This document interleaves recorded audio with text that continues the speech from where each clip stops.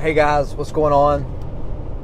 Got another nice long drive today, but I wanted to make an announcement and then also kind of part two off of a video I did the other day about the mountain of cash that 9.9 out of 10 detailers walk right past. So number one, want to let everybody know that this evening we're going to be opening up the $1 Million Detailer Academy coaching conference to some guests.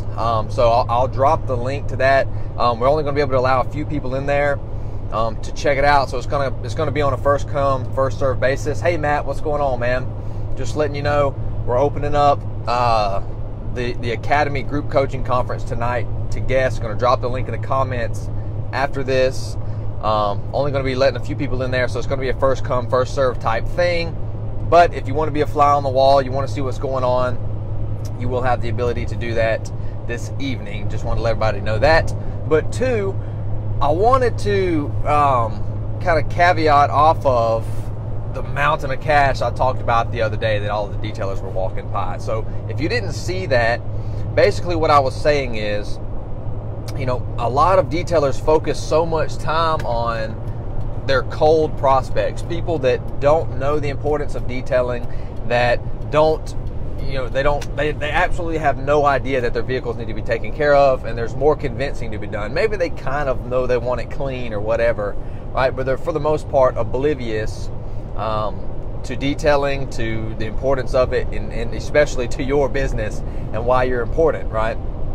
So a lot of detailers will spend their time doing that and usually don't even know it, right? So a lot of them will say, well, I'm focusing on people that I know, have the money for my services, or they have nice cars, or, whatever. I'm going door to door in these nice neighborhoods or whatever it is. But that doesn't necessarily mean that you're getting in front of warm prospects, right? For instance, you could say, okay, well, my clients are people that are wealthy.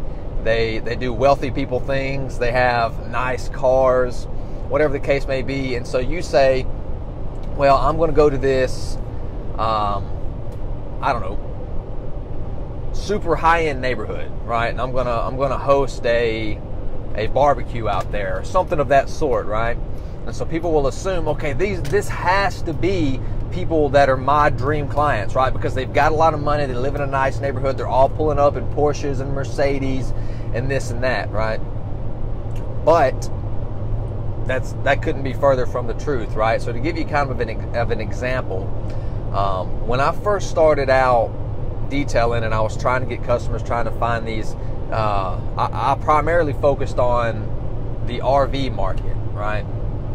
And so what I did at first was I was posting in all of these buy-sell trade groups on Facebook and free platforms and stuff, pitching RV detailing, right?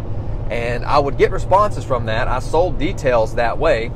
I did get RV details in off of those buy-sell trade groups, but 9 times out of 10, people would respond to me, and at this time too, I wasn't very good at writing ads or closing deals, but they'd respond to me. We talked forever, and then nothing would happen, right? But I'm sitting there thinking, okay, look, all right, I'm in these buy-sell trade groups. There's thousands of people in here, okay? People are responding to me.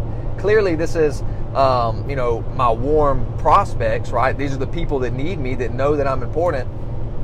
But that really wasn't the case. Where I ended up finding a lot of success with that was going where these people actually congregate at. So you might think initially, okay, wealthy people congregate in wealthy neighborhoods with their nice cars, right? But that doesn't necessarily mean that they're onto, their need for detailing, right?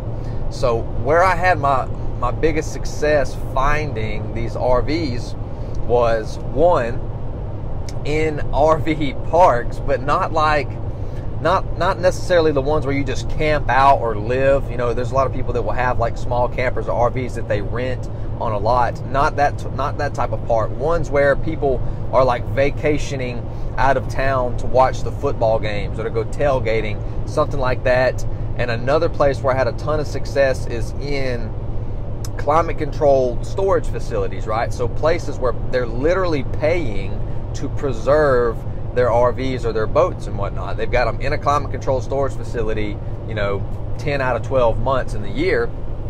Those are the kinds of people that clearly understand the importance of it, right? So they know that they have a problem, right, which is the depreciation of their RVs, oxidation on their RVs.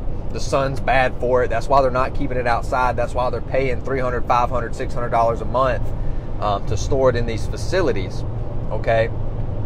So the point I'm trying to make is to really get in front of your warm prospects, you got to understand where they're hanging out at, where they're congregating, right? And so that's not, I'm trying to explain this in the clearest terms, but that's not always necessarily in a wealthy neighborhood or at the golf course or whatever other things people come up with knocking on all of these doors, right? The people that are apt to pay for your services, to buy detailing, they're going to already be doing something of the sort to protect their vehicles. And so you'll find them a lot easier by going to, I want to call it list owners, right? So for instance, the RV park, right, where these people are coming out and they're paying several hundreds of dollars a month to come out here and tailgate for these football games, right, or to vacation out here.